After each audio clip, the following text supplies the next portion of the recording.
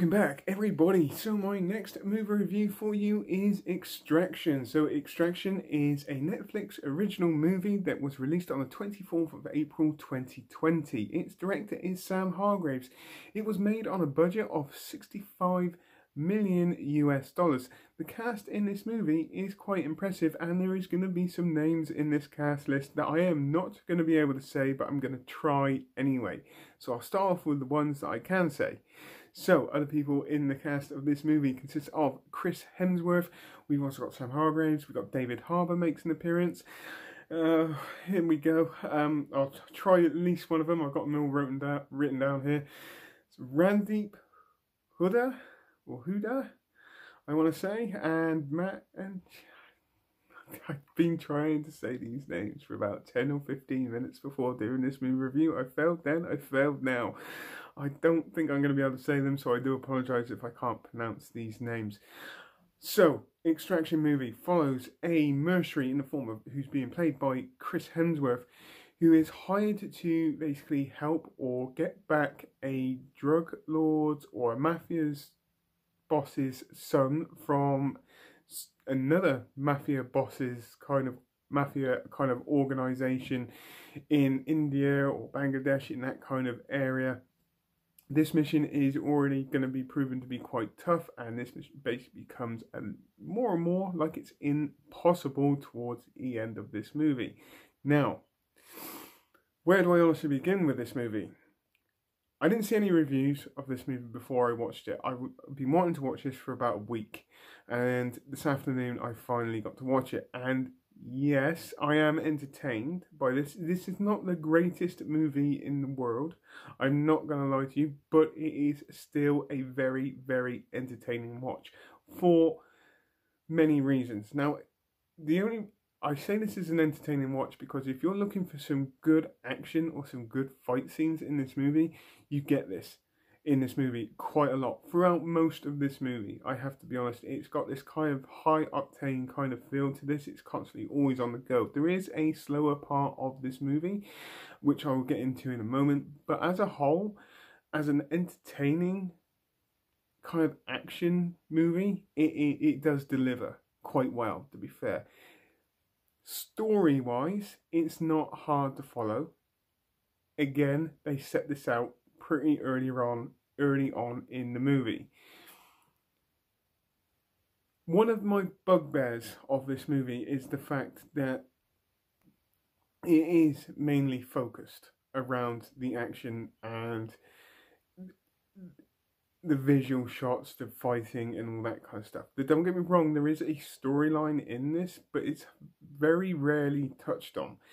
So for instance, and if you've seen my movie reviews before, I'm always one for getting kind of character development in movies. I really enjoy that. I like to hear people's backstories or characters' backstories in this movie, and you have to wait near enough a whole hour, if not over, before you get that. And okay, fair enough, it was well placed, but for the first hour, it just felt like there was no story to this. It was just all about the action, which I'm not complaining about. I'm not saying that's a bad thing. I'm a person that just enjoys to get to know the character very, very early on in a movie, but yet they wait quite a long time to actually do this. Like I said, it doesn't make this a bad movie, it's just I had to wait a long time to hear this person's backstory. The main character in the form of Tyler Rake, who is basically being played by Chris Hemsworth, who is this mercenary, who is this ex-special forces soldier, who just does this mercenary work to just gain money and just to make money.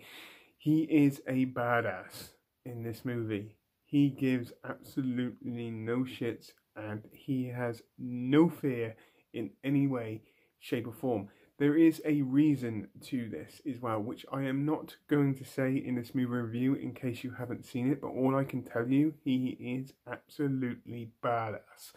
And you get to see this very, very quickly in this movie. Extremely quickly, how fearless this guy is, how much this guy will willingly take a bullet and not blink an eyelid. It's just that simple. He will go into danger and have absolutely no fear in any way, shape or form. And I generally really do like his character in here, in this movie. I really do. Like I said, you don't get a huge backstory to him to about an hour in, which I'm not going to mention, to be fair, because then after that point you do actually grow this kind of emotional attachment to him. And I don't want to give it away because it is reasonably new, this movie, and I do not want to give it away for anybody. Visually, this movie is absolutely fantastic. The style and tone of this movie is set out from the start of this movie, to be fair. Action sequences in this movie are absolutely on point. The fight choreographing just alone in this movie is absolutely fantastic. Now, we all know that Chris Hemsworth is physically fit. You can see it. You've seen it. You've seen his training regimes, say like for Avengers, and I'd say that this movie probably was more demanding for him. And you can just see it because the action sequences in here are adrenaline rushed action sequences, and trust me, they are. The fight choreograph in this is absolutely fantastic. And the other thing about this movie that I seriously do enjoy is it does not rely heavily on CGI either. Not heavily, there is CGI in here. A lot of this is live action kind of good old fashioned stunt work with some absolutely fantastic kind of fight sequences in this. And I really enjoy that first hour because you are on that edge of your seat kind of scenario because it is constantly going. These guys, there's a couple of guys in here that take an absolute beating. And, you know, this Chris Hemsworth in here, he takes a hammering in certain parts and yet he still manages to get up. To the point you go, okay, in real life, would you actually get up from that? Yeah, you probably wouldn't, but I don't care. It's just an entertaining watch, to be fair. I just enjoyed those sequences. They're quite fast. I love the camera work that was in with this. I like the tone. I like the colouring in this movie as well. It just had something about it. It had a very dark tone to this as well. It is violent, okay? It is, some of the death scenes in here are very violent. He uses his whatever's handy to basically take on anybody he has. If he hasn't got a gun, he hasn't got a knife, he finds other stuff to use. It's just fantastic the way they do this. Stuart, like I said, I could go on about the action sequences for a long time because I've been craving a movie to come out recently which has good action in this. Like suspenseful, high octane kind of action, and this one actually kind of does deliver as well, and I just particularly just enjoyed it myself.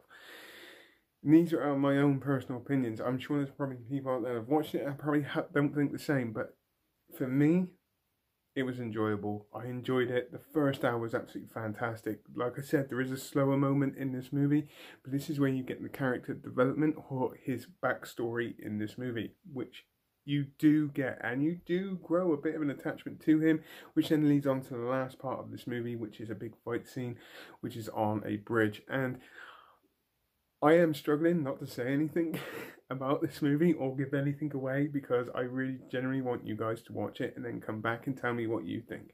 For me, everything about this movie, it was suspenseful, it was full of action, it was fast running. I loved some of the camera shots that they were doing. It was like constantly with them. It was fast, but it was there wasn't too much going on that you couldn't understand exactly what's going on. It was at a rate which you could follow.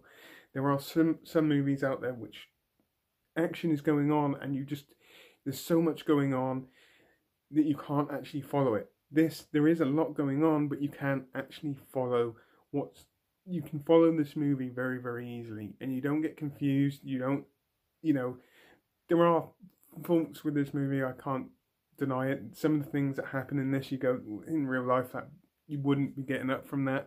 But generally, as a whole, it's just an entertaining watch. Performances wise in this movie, I generally like Chris Hemsworth in this. He is an action star in this one.